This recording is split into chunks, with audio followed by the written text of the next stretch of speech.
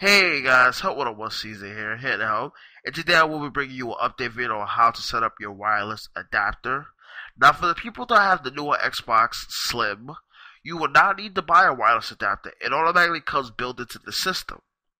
Now for the people that have the older Xboxes such as myself, like the Arcade or the Pro, you will need to buy a wireless adapter. You can find these wireless adapters at your local retail stores such as GameStop, Best Buy, etc. It really doesn't matter. The prices range for these adapters from $50 to $100. There are two types of adapters. There's a black one and there's a white one. The black one comes with two antennas and the white one comes with just one antenna. Now, to set this up on the Xbox Arcade or Pro, all you would need to do is plug it in to the back of the Xbox 360, like shown in the video. Once it is plugged up, we're going to go ahead and go back to the Xbox 360 and set it up. Stroll over to Settings, then click System, go down to Network Settings.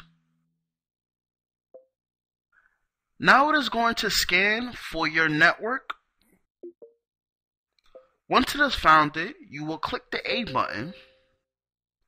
Type in your web key if you set up one.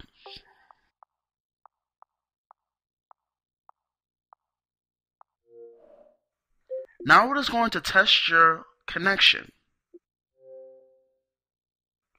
If you receive this message, do not worry, you can still connect to Xbox Live. It's just showing you that your ports are not open.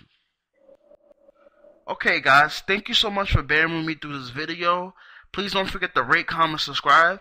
If you have any suggestions for any upcoming videos you would like to see on the network, please email us or message us here on YouTube. Alright guys, have a nice day, night, whatever time you watch this video. Help 101 Season out.